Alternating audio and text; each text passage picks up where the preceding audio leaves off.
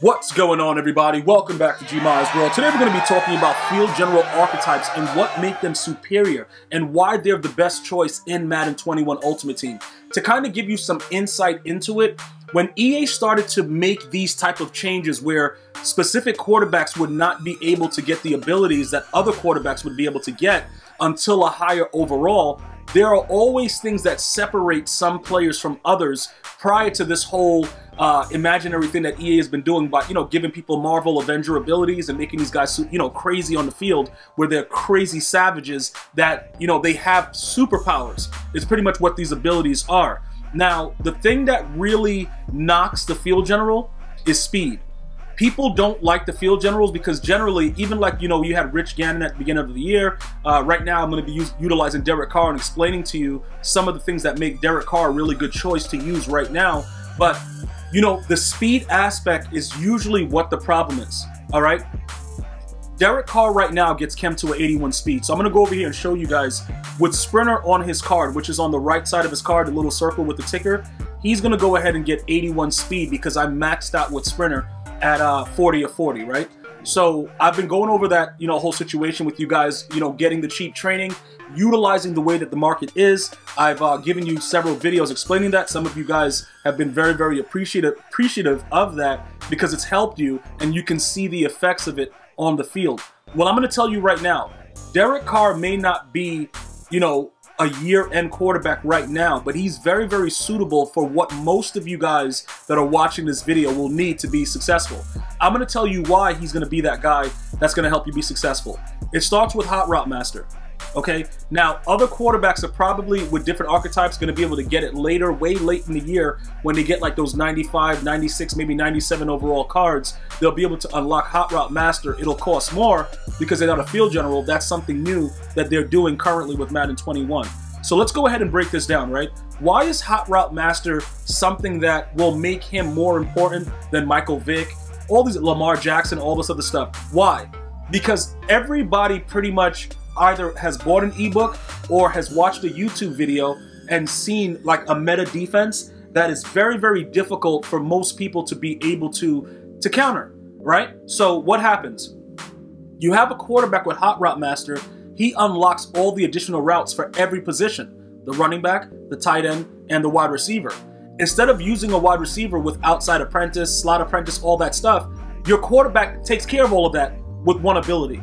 So now you can put that guy on the outside on the post when you have an absolute idiot that keeps coming out in two-man under, or he's playing cover one and just thinking he's going to lock up the whole entire field. That post route's going to be wide open because you can create a post on the outside.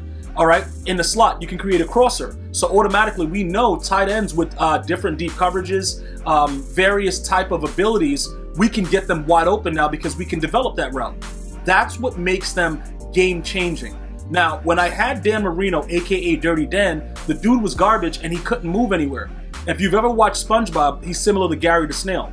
The dude just could not move. Derek Carr is a game changer in that aspect because he can run now.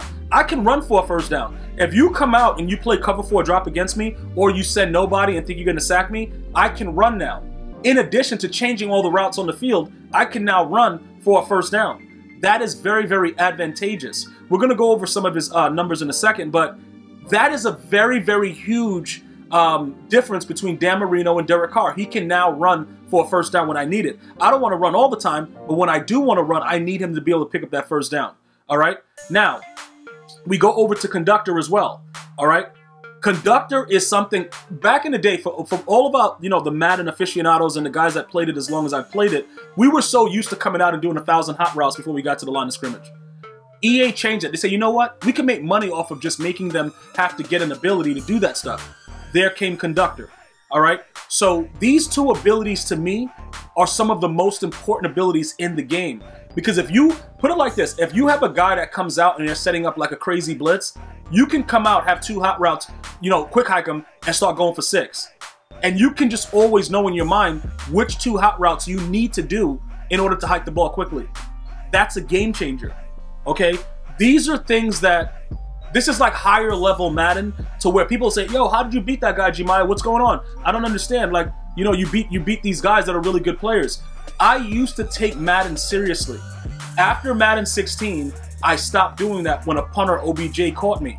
That doesn't mean that I'm not going to help and share the knowledge for those of you guys that are trying to get better at Madden.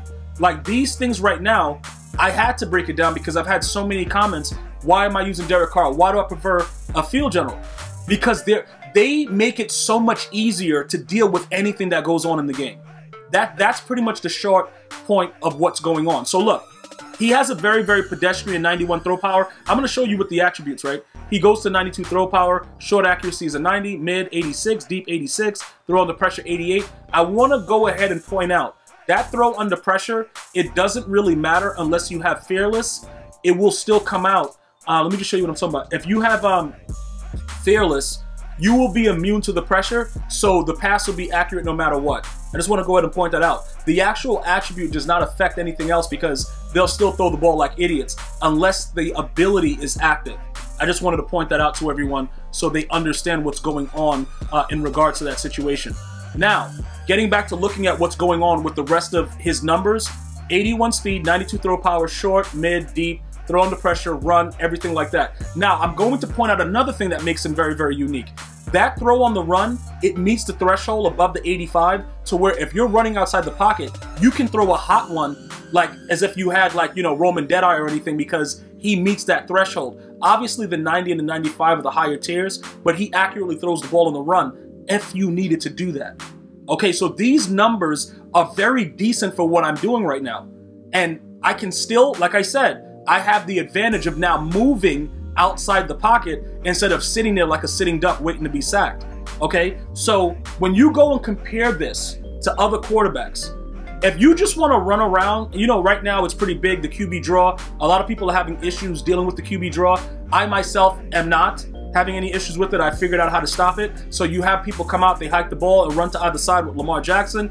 But that's the advantage of those type of quarterbacks and the scrambler and Michael Vick. They're supposed to run. Defensively, you have to figure out a way to deal with that. But what I'm trying to explain to you guys is you're going to have a lot of success if you have a quarterback that can change everything on the line of scrimmage and you come out and you see the defense and now you can do whatever you want.